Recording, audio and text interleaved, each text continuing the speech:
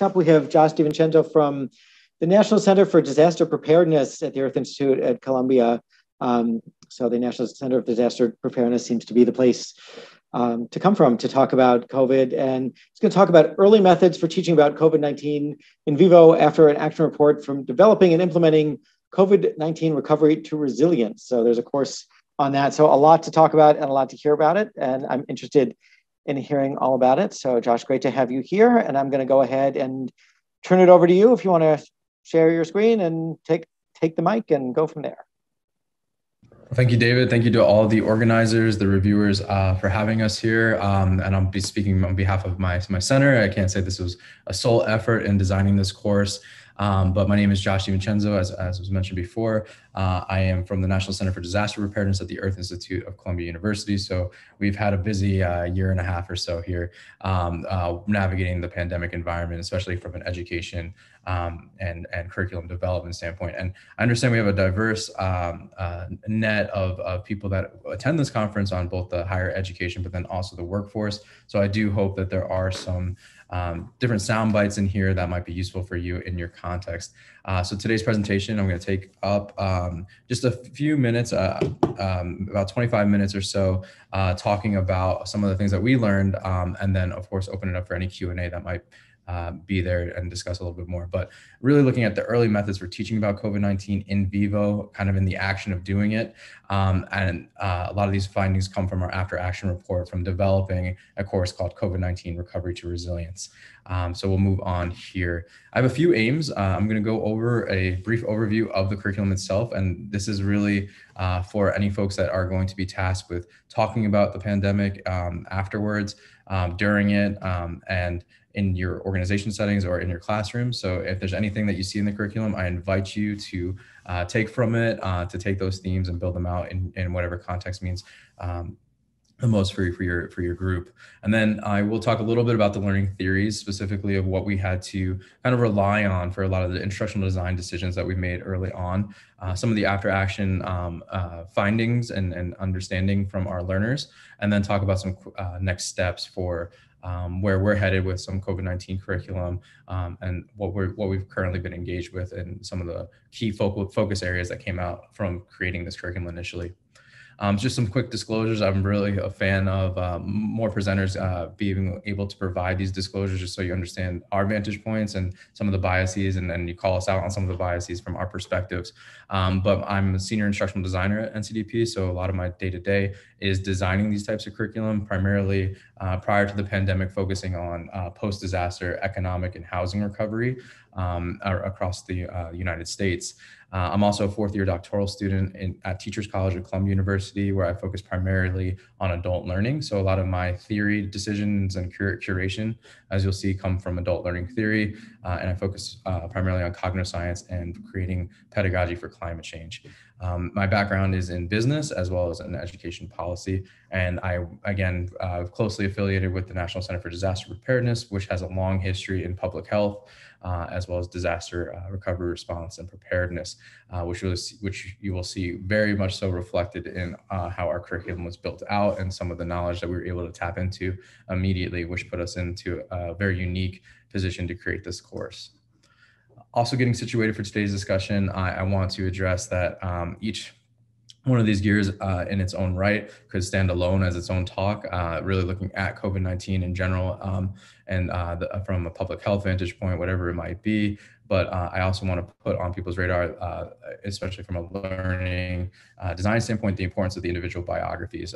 Even if you're teaching and engaging with a learner today or beyond and in the future, understanding that they have a very individualized experience through this pandemic, and these are things that we need to be mindful of when we are bringing up and teaching to COVID-19 in our classrooms or workplace settings.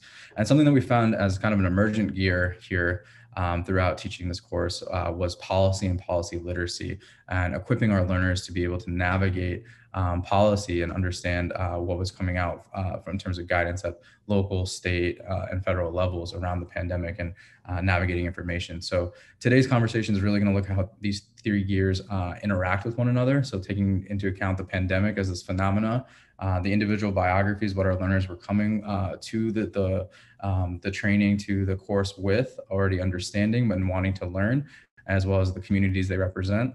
And then of course the policy and policy literacy that's going to continuously be a characterization of how we talk about this pandemic in our learning settings. So for some context, and again, I think this is kind of makes this presentation a little bit distinct from others, is that this course was commissioned by Columbia University's Earth Institute in the professional learning non-degree during the pandemic, fall of 2020. So it was COVID-19 Recovery to Resilience was going to be the title of this course, and it ran from October 7th to November 4th, all virtual course. But it did put one of the most unique and probably once in a lifetime instructional design opportunities on my desk in terms of thinking about what type of materials, how do we engage our learners in a meaningful way beyond solely knowledge dump, and most importantly, the massive characteristics of this in vivo theme, changing information each week and engaging learners in that. So we did rely heavily on learning theories to think about how we can go on beyond just solely empirical information, but also talk about the lived experience of learners, as well as an instructor, very much so a reflective exercise for myself navigating the pandemic. So I'm going to kind of talk through the design strategy for this. And again, it's with hopes where we are today that you can take some of this information, anything that is useful for you, and kind of carry it forward and incorporate it into your classrooms and workplace settings. To begin with, and also another opportunity to situate where this curriculum sat. This is a disaster continuum. This might be, and again, the National Center for Disaster Preparedness. So we have a lot of these models, a lot of these figures and visuals that have shaped and informed our practice for a very long time with primarily climatological disasters, but very applicable for making sense and bringing the general public up to speed when we had kind of this globally felt and still have this globally felt pandemic.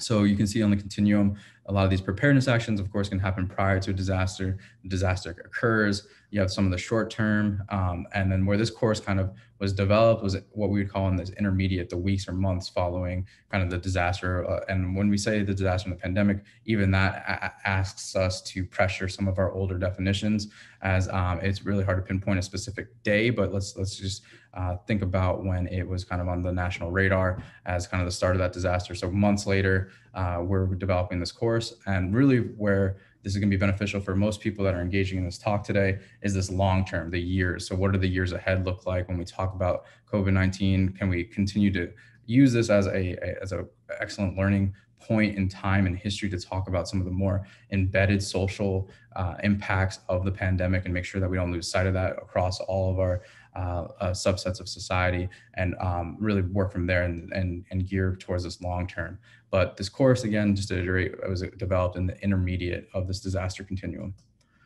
I've attended a lot of conversations in this conference this past few days, and hearing the themes of COVID-19, I put this table together really briefly just to organize some of the thoughts here, but kind of showing what we're talking about here, as opposed to some of the other angles and perspectives. I feel free to build this table out more if anybody wants to look at this trend, because I do think it is going to be something that characterizes a lot of presentations in the future. But we do have kind of conversations of in a retroactive stage of talking about COVID-19 and before times and what we could have done better in terms of teaching and learning in workplace or in higher ed. We also have people talking about other subjects, teaching other subjects, or more of like institutional and the before times that we now know post-pandemic. And I put post-pandemic here in parentheses, as we know we're not necessarily post-pandemic yet. And then we have post-pandemic teaching and learning about COVID-19. And then we also have ramifications of modality and a lot of really important conversations of post-pandemic on other subjects and education in general. My talk is really going to be focused primarily on teaching about the pandemic itself in these post-pandemic environments. But in the in vivo setting, when this was all occurring, this is really where it was all the locus was. So it was kind of everywhere all at once, and eventually settling here. So talking about teaching and learning about the pandemic and beyond the post-pandemic settings. So just organizing where we're focused here. This is another example of kind of the in vivo characteristics. You can see this was as of October 14th, 2020. One thing that we had to make sure that all our learners had was kind of an up-to-date briefing of all the information that changed that 1 week. So it encouraged our instructors and as well to be very in tune with what was happening. And this is just a quick, I'll click through it. Each week we kind of updated this with some of the headlines, the case counts, to really drive in the home that everything was changing, the landscape was changing. Mind you, at this point in the year of 2020, this was far before any type of idea of a vaccination rollout was occurring. So tracking what was happening on the Capitol, all these different things here, making sure our learners were equipped to understand and were tracking along with us and kept us accountable to be tracking this information as well.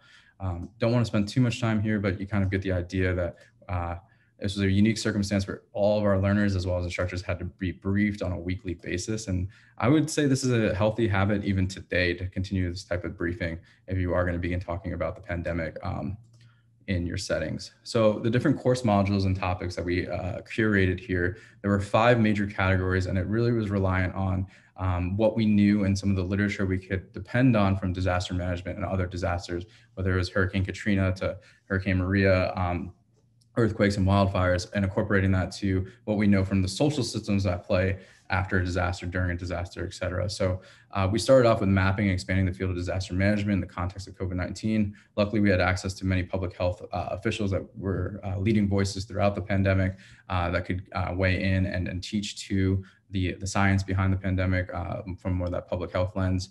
We wanted to focus on the systems thinking approach. So we incorporated community lifelines and recovery timelines. We assumed that there would be a learning curve with the time scales of disasters. So really focusing on that disaster continuum. We do see that now where I think we have a hesitancy to think that it's immediately over, where we kind of maybe neglect those indirect impacts that trickle and will characterize our society and our country in the long-term disaster recovery phases. So we want to make sure our learners were equipped with that and kind of understood why there wasn't necessarily an immediacy to recovery with something as complex as a global pandemic. 3, we talked about the lasting impacts and onward again, so talking about what the future landscape would mean. And then 4, if there's one thing to take away from this talk and incorporate into any type of experience around these topics would be a focus on high risk, underserved, vulnerable populations in disasters. And this is has been a long-standing theme of disasters in general. We had plenty of examples to pull from. The pandemic, of course, exacerbated this and made it incredibly apparent to folks to witness, especially for folks that were based in New York City. We kind of could see this and with a front row view of the different inequalities that happened throughout the pandemic, and making sure that our learners could kind of dissect those from a historical lens to also make sense for what was happening now with, of course, the hope in the future that we could mitigate some of these and improve the overall social system there. And then 5, we noticed a kind of a learning gap, and one of the learning objectives we wanted for this course was just overall understanding of communications across federal, state, local, and general public. This kind of goes back and is a nudge towards civics education, but more so that we saw, especially for some of the folks that are engaged here in the tech communities, a strong call out to digital literacies and being able to navigate the different news and different information sources that were out there throughout the pandemic, especially with so much screen time. I think that the talk prior to this was making a great point of amount of screen time that folks have found themselves on during these times. This is just an example module. So going through and really picking apart all the complexities here. So focusing on children disasters, elderly, homeless, poor communities, relative rules. So looking at some of the theory bases behind this, Black and Latinx communities, Indigenous people, diversity, equity, inclusion, anti-racism in recovery and resilience. So really making sure that it goes beyond just the pandemic, the virus itself, and looks at some of these things that kind of situated us for what was to unfold over time. Of course, we wanted to be cognizant of where our instructors as well as our learners were going to be coming from. So we tapped into, this was an excellent piece, a very recent piece on social and behavioral science relevant during a pandemic. We were aware that as an instructor, we might succumb to some of these, if not all of these. And then our learners were also coming into our classrooms or into our virtual classrooms with many of these these traits. So, and you can see if you're thinking back to those 5 modules we curated, they really try to tap into each of these as much as possible. So talking about the social context, the inequalities, the culture, the political polarization, going back to that digital literacy piece, talking about conspiracy theories, fake news, persuasion, talking about the leadership. So what makes a good crisis leader, and talking about social isolation. We're going to see a really unfortunate and sad example of this in a few moments, but with also some hopeful messages towards the end there. But looking at the importance of intimate relationships, healthy mindsets, a lot going on both in our learners' minds, but then also our minds as we all were kind of collectively navigating this pandemic. Some of the theories that informed our design, and I don't think, unfortunately, for sake of time, we're not going to be able to give a just treatment to all these theories. I'm going to focus primarily on concept mapping, but just for folks that are looking to take away things to apply to their curriculum, here are 5 of the theories that really informed our practice.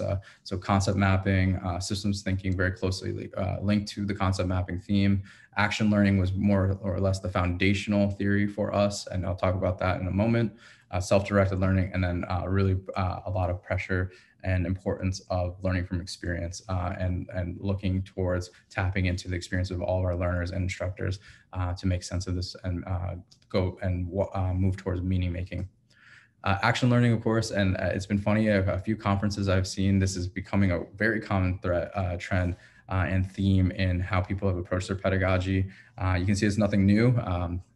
This is kind of the seminal work for action learning in 1982, but action learning is a means of development, intellectual, emotional, or physical, that requires its participants through responsible involvement in some real, complex, and stressful problem, in this case, the pandemic, to achieve intended change to improve their observable behavior in the problem field.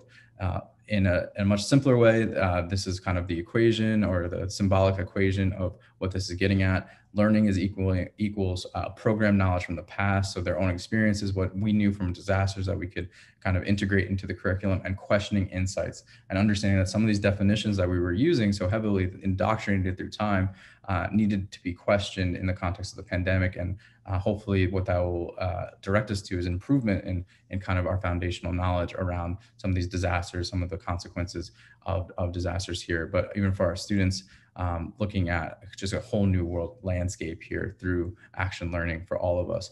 This was also a key component of being proactive around changing information. So as information changed, we can kind of fall back on this equation to kind of construct meaning together as a group here. It took some humility from the instructor's lens to understand that not all that information was out there, that we did not know everything, and we had to really be one-on-one with our learners to kind of level set that we are going to create this type of inquiry together.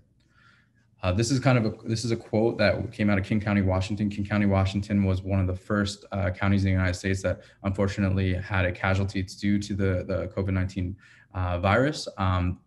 And we were there in June 2020 and virtually. One of the participants raised their hand, and the virtual hand, and said, "Are we in response, recovery, resilience? Can we be in a combination of all of them? It's hard to say where we are today." And this was a quote that really characterized our instructional design team for the rest and to today of, how heavily can we rely on these definitions, on these frameworks, where this pandemic has really confused a lot of what we depend on from a knowledge base. So we really changed and looked towards what experiences were, what information was available, and how we could create learning that way. But this, again, is just a very powerful quote that really was a call to action for us to think back to our frameworks, to revisit curriculum, and embrace kind of the in vivo phenomena of talking about and teaching to the pandemic during the pandemic. Resilience itself, it's a definition that's been thrown around since the late 70s, and probably before then even, the concepts. So it's been these things that we've relied on these definitions for such a long time with our learners, but we really need to find a good definition of what this resilience meant in the context of the pandemic with all that we knew now. We encourage our learners to move to resilience as a conceptualization of a process rather than an outcome, especially for at the time in the fall when we were teaching this class. The finish line seemed very, very ambiguous at that point. So for us, it was kind of a sign of hope that we could talk about resilience and more of this process and less of an outcome, and something that we could take into the future.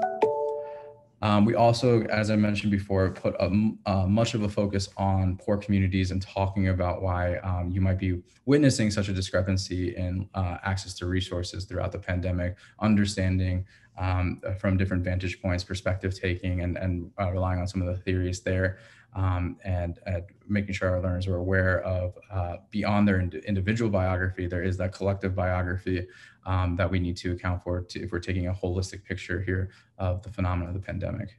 This is all to say that we were very cognizant of the theater of knowing. I think this is an excellent little illustration here, of course, a little bit more complex than this, but at the same time, being aware that our learners were being inundated with concepts, images, descriptions, insights, ideas, through several modalities. But what we wanted to focus our curriculum on, and I encourage for folks to focus their curriculum on talking about these themes of COVID-19, are the emotions, the analogies, the models, the narratives, the different imageries, the concept maps, the connections that learners were able to make of what was going on in a very real crisis and complexity. The one theory that I'm going to touch upon, and I'm keeping an eye on the time because I do want to keep and respect the time and hopefully field a couple questions here, is the concept map. More or less, the concept map is a graphical tool for organizing and representing knowledge. They include concepts and relationships between those concepts by connecting a line between the two.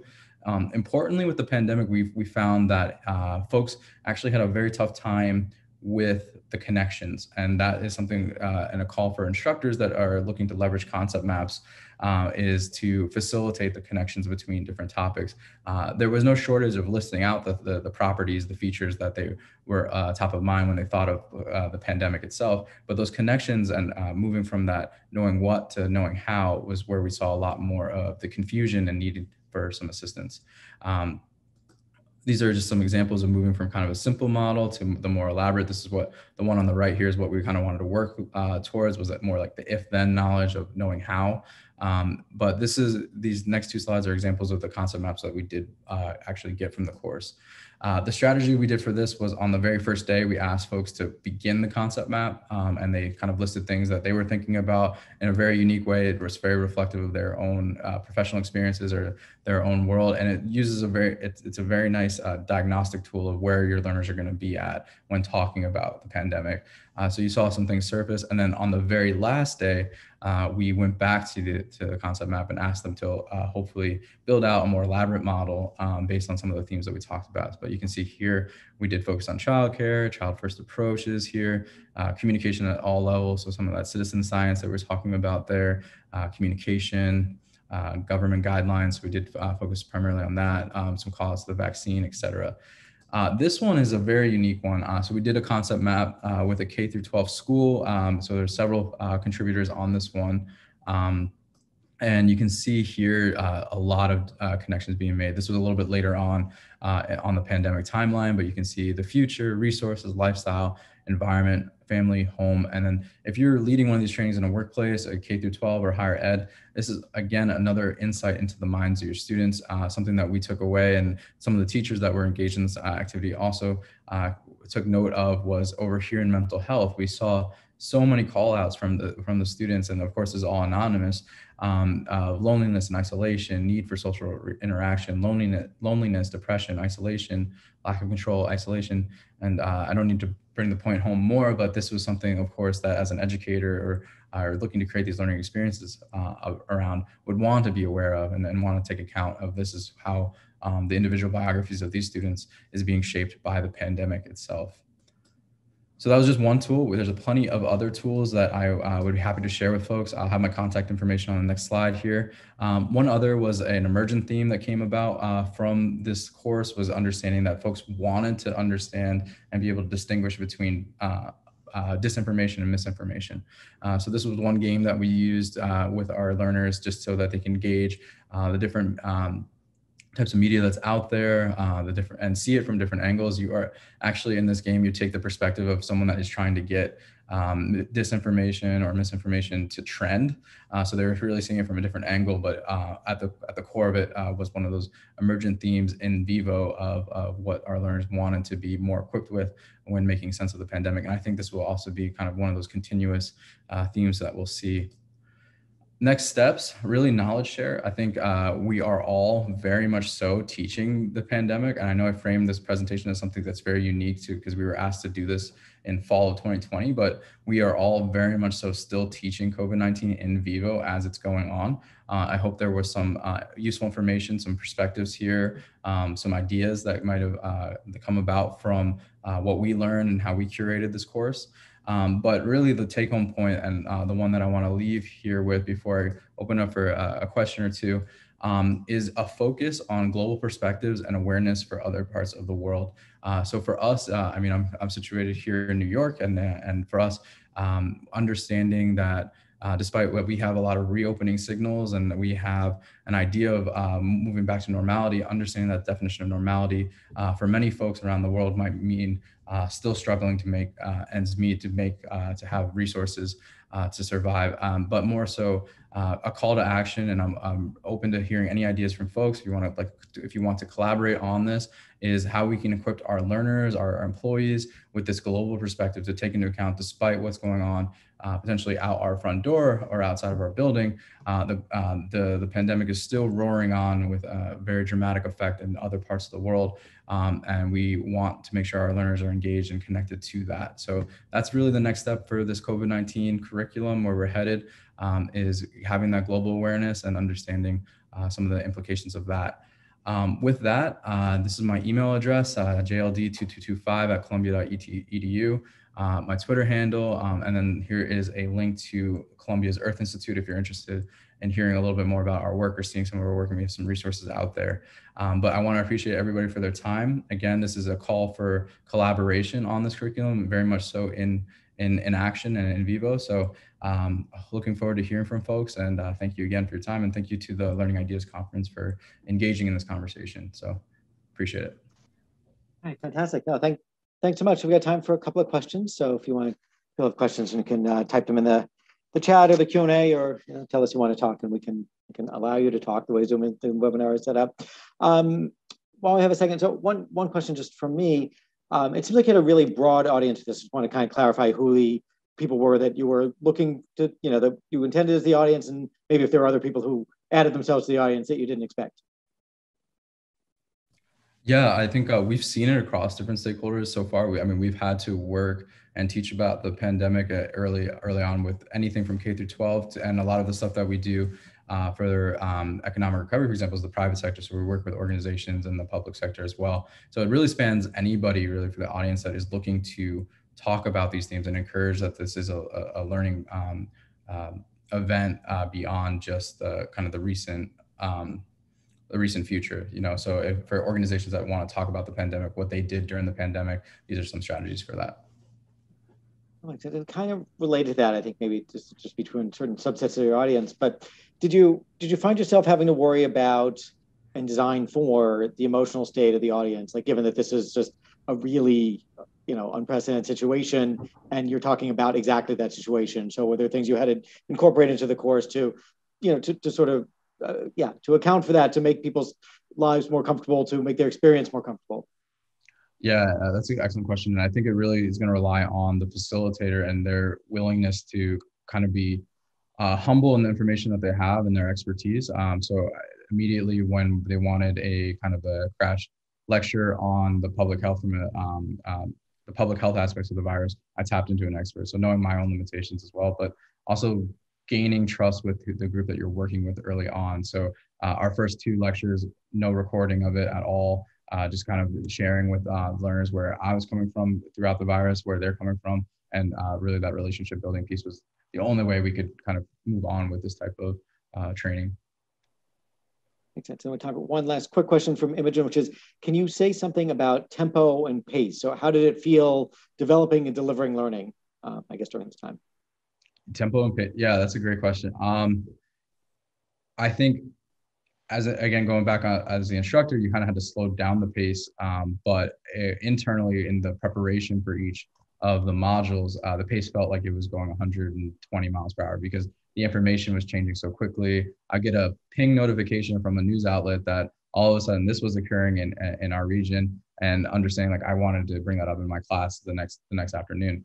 So in terms of pacing, it did feel a lot faster, but you had to kind of bring it down slower for the people that were kind of engaging with this information. Yeah.